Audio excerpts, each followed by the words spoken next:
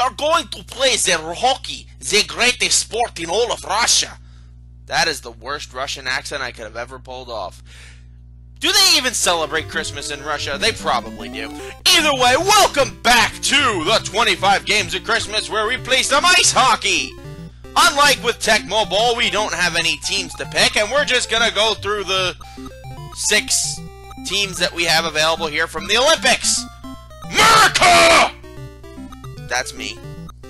And, should we play the Russians? I think we should play the Russians. The Union of Russian Socialists. Or Soviets, I don't know. Well, this is a game I certainly have not played. So, I'm probably gonna get my asses kicked by the Russians here, but the important thing is if I have fun. Oh! Ho, ho, ho! I play defense. That's basically how I play all my hockey games whenever I'm playing them, and... oh. Well, so much for playing defense, I guess. We cannot possibly beat the Russians. The Russians. The hockey is in their blood. Yeah, never let me play any Russian games, ever. Because I apparently make terrible Russian accents. Oh well. Well, like I said in the Tecmo Bowl episode, where football is really big on my mom's side of the family, hockey is what's really big on my dad's side of the family. So, yeah, like, all the NHL games, you have to be good at, because they're, like, the only games we're allowed to play on the holidays. Oh!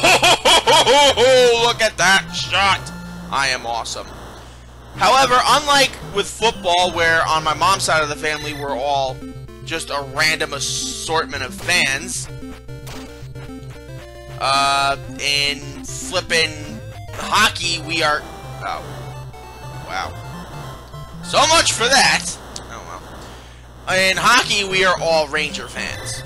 In fact, it's so bad that my dad, who married my mom, whose family is more Islander fans than anything, said if any of his children were gonna be made Islander fans, he would flip it, divorce my mother immediately. Because the summer I was born, the summer before I was born in the fall. The summer before I was born was the year the Rangers won the Stanley Cup. So, I have not seen a Rangers Cup final. I've seen the Packers win a Super Bowl. I've seen the Rangers be in the Cup finals, but they got crushed by the Kings. And I've seen the Mets in the World Series twice, but they haven't won. So, only my Packers have won for me. And they're probably going to be the most likely team to win the next championship of my 3 teams, since I don't really have a team for basketball. Oh my lord, this is bad. This is bad. Oh my lord, where's my defense? These freaking Russians! The 2 things in the world that Russia is good at: revolutions and hockey. They have a lot of them. They're like up there with France in terms of how many revolutions they have. Oh, first period's over. I was about to be like, what the hell just happened? Oh, now we just switch sides, because we're still endurable like that. But no, hockey is huge on my dad's side of the family. It's like the biggest thing in the world. I'm surprised they didn't get called offsides for that. Maybe they don't have offsides in this. Oh no! No! No! Where's my defense? Come on! But I will say this, you have to at least know how to play the hockey games. You don't have to be good. My cousin is the best of the hockey games that I've ever seen. He's like friggin' invincible. The only hockey game I'm good at is flippin' Mario and Sonic at the Olympic Games. And that's just because you can just beat the shit out of each other endlessly. Also, you have to build a very balanced team in that game. And oh, come on! No, you have to be like really good. really good balance on that team. Like, if you have a team that's too fast, they won't be good at taking shots. If you have a team that's too strong, they won't be fast enough to make good shots. And if all you have is a team that makes good shots, they won't be able to defend themselves. I am going to disgrace America by losing to Russia, aren't I? Actually, I think the only time we've ever beaten Russia was in the 1980 Olympics. So... Oh, no, I had it! Oh, no. Alright.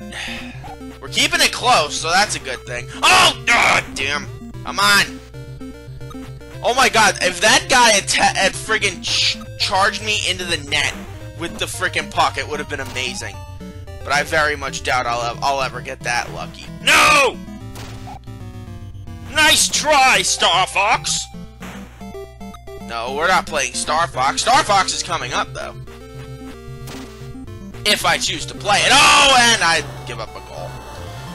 Alright, I think it's safe to say that this game's over. But the Russians are going to drag this out over another period, so...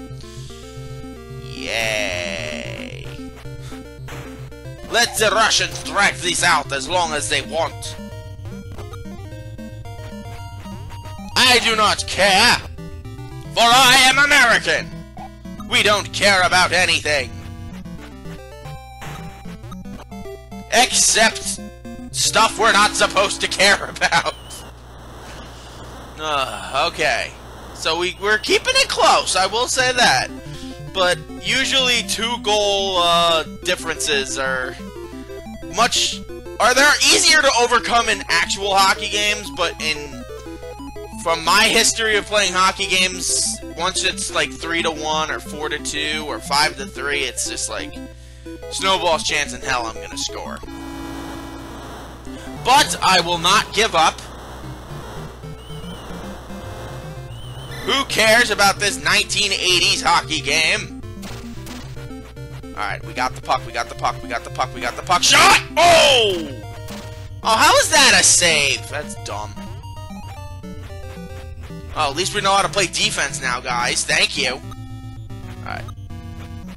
Oh, stop shooting it at the side of the goalpost! Come on! Oh, boy. Oh, this isn't gonna end. Oh, thank you. And there you go.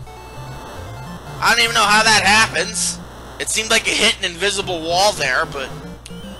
Well, the Russians are gonna pulverize us at something. I may as well let it be hockey.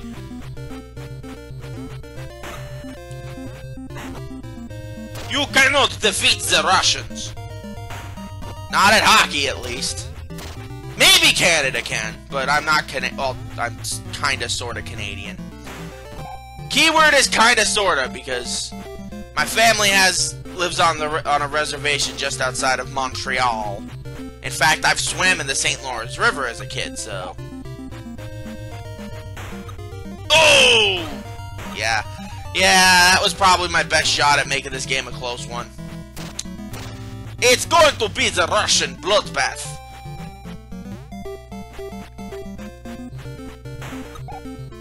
And I loved when I learned in school about flippin' Russia, because they're one of the most fascinating countries to learn about in history. Like, when we did reports in 10th grade we had to do a report about a revolution in history class, and everyone was picking the easy ones. They were picking the American Revolution, the French Revolution, this. I did the Russian Revolution. That's, like, one of the most fascinating topics to learn about, like... Because it goes so deep into the country's mythos. Like, you could say, oh, it might have happened under the last Tsar during the First World War, and wow. 5-1! Yay! But still, it's like such a fascinating country to learn about. But, like, you could see the roots of the Russian Revolution in, like, from, like, the time of, like, the last Tsar's grandfather, and it's like flippin' awesome. Alright, can I at least make it 5-2? 5-2 would be nice. Please? No. The Russians know how to play defense and the Americans don't. And we lost! You! I'm celebrating an American defeat. I'm guessing Trump's goon squad will be at my back door anytime soon. So before that happens, I will see you guys next time. Sayonara!